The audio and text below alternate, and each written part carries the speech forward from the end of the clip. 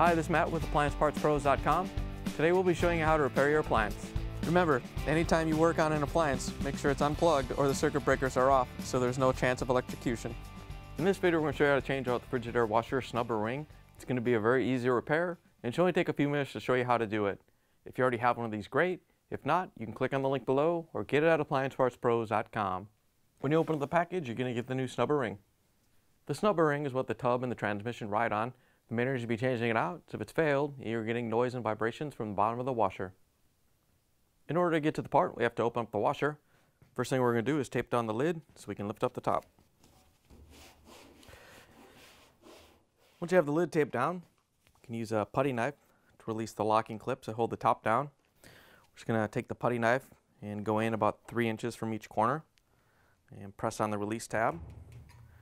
And then hold up on the top so it doesn't snap back down.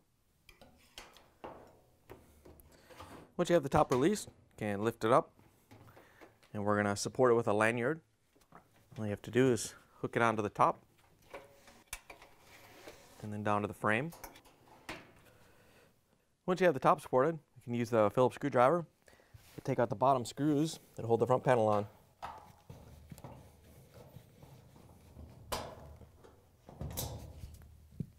Once you have the screws out, you can just push down on the front panel so it unlocks. You can pull it off and set it aside. With the front panel off, we're going to take off these 2 springs that hold the tub on. We're going to mark the larger one right here because there's a couple holes that it can hook onto. So just make a mark so you know which one yours was on. Once you have the mark there, then we can pull forward on the tub to take the tension off the spring. And then we're going to unhook the top. Once you have it free, you can let go of the tub, unhook the bottom. The smaller one comes off the same way. All you have to do is unhook it from the frame and the tub support. Now that we have the springs out of the way, we have access to the snubber ring. It's right underneath the housing right here. We're just going to take a piece of wood and get underneath that and then pry up on it. And while you're holding it, you can reach in and pull the old snubber ring out.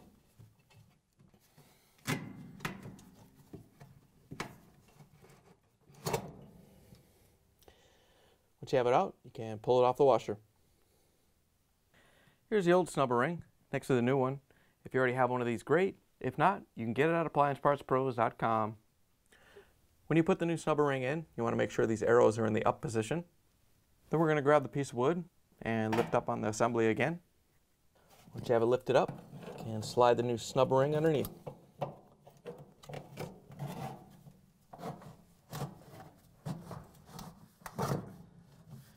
Once you have it underneath, you just want to center it. And then we can let the assembly sit onto the new snubber ring. Once you have it in place, we can put the springs back on. First we're going to put the small spring in. We're going to hook it onto the frame first.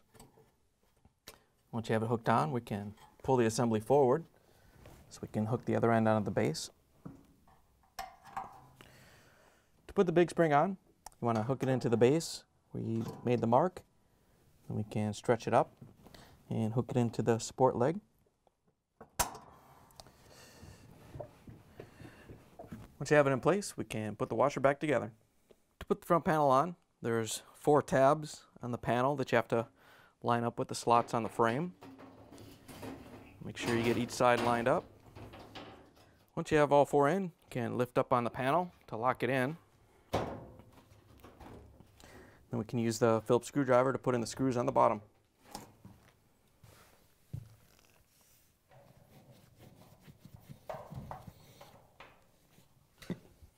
Now we can put the top down. We're just going to take the lanyard off. Then we can lower the top down. And as you lower it down, you want to make sure these 2 pins on each side line up and go into their holes.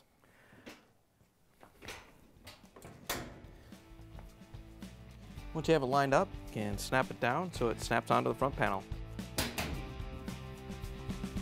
Then we can pull the tape off the lid, plug it back in, and take it for a spin. Thanks for joining us for another successful repair brought to you by AppliancePartsPros.com.